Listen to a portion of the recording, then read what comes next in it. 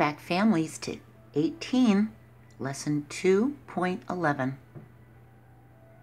We can use fact family triangles to help us subtract. You might see a couple of different types of fact family triangles. You might see them with a plus and then a comma and a minus in the middle, with a little dot on the top. Well, that dot tells you that's the sum, and you can do addition and subtraction with this one triangle. Or you might see it like this, where this large number on top is the sum, and there's two smaller numbers down here. You can use this for addition and subtraction too. The top number is the sum for an addition fact family triangle, or it's the minuend for a subtraction fact family triangle. We have 13, 7, and 6, don't we?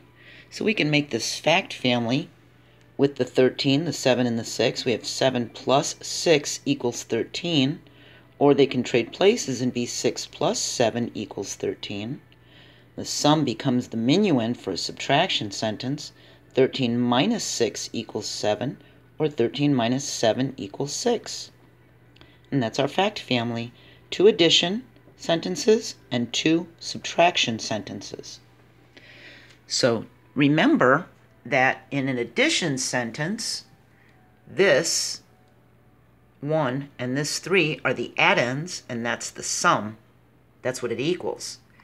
And in a subtraction sentence, the first number here is the minuend, this is the subtrahend, and the 3, that would be the difference, that's the answer. It's called a difference, all right? So let's take a look at some fact families that go up to 18. We have a 17 on the top. So we know that's going to be our sum, or that's going to be our minuend. We've got an 8 and a 9. Those are going to be our addends for an addition fact family number sentence.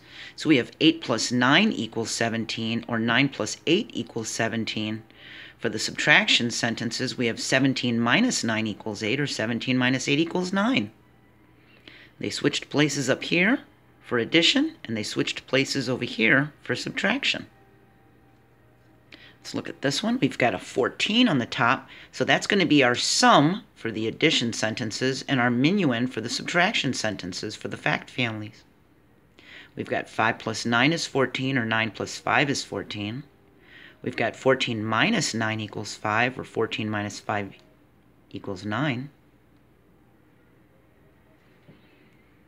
For 14, we have a 14, a 6, and an 8.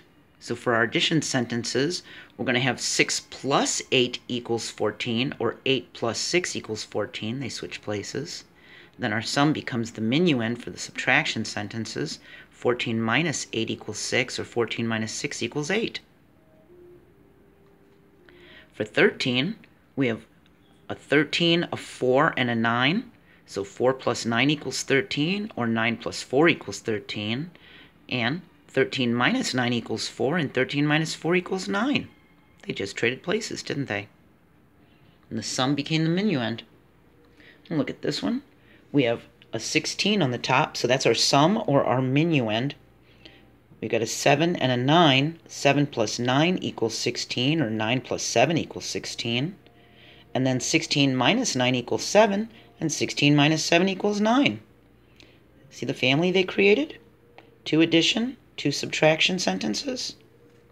For 15, we have a 15, a 7, and an 8. 7 plus 8 equals 15, or 8 plus 7 equals 15. 15 minus 8 equals 7, or 15 minus 7 equals 8. For 13, we've got a 13, a 5, and an 8. 5 plus 8 equals 13, or 8 plus 5 equals 13. 13 minus 8 equals 5, or 13 minus 5 equals 8. And this is our last one. We've got a 15, and a 6, and a 9. 6 plus 9 is 15. 9 plus 6 is 15. And the sum becomes the minuend in front in the subtraction sentences. 15 minus 9 equals 6, and 15 minus 6 equals 9. It's like everybody gets a turn, right? Sometimes we need 2 equations which is 2 number sentences, to find an answer. Lisa has 15 books, and Emma has 9 books, and Tala has 2 more books than Emma. So how many more books does Lisa have than Tala? So we have 3 people, Lisa, Emma, and Tala, and they all have a different amount of books.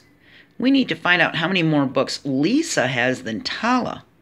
So we're going to need 2 equations.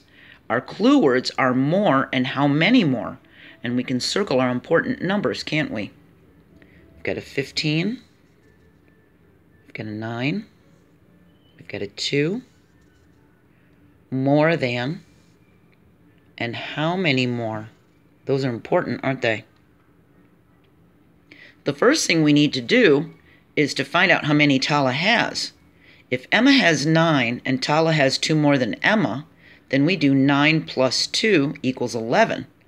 So that tells us that Tala has 11. That's 2 more than 9. Now that we know Tala has 11, we can figure out how many more books Lisa has than Tala, because we know Lisa has 15 and Tala has 11. So we do 15 minus 11.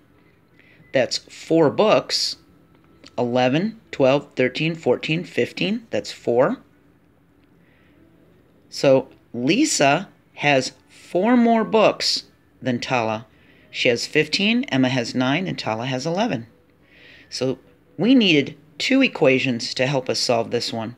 We needed to solve this middle one first and set the information aside that Lisa has 15 books and wait before we use that information. We solved this first, then we used that first information from up here in the subtraction sentence to find out our answer. We made sure we labeled it as books.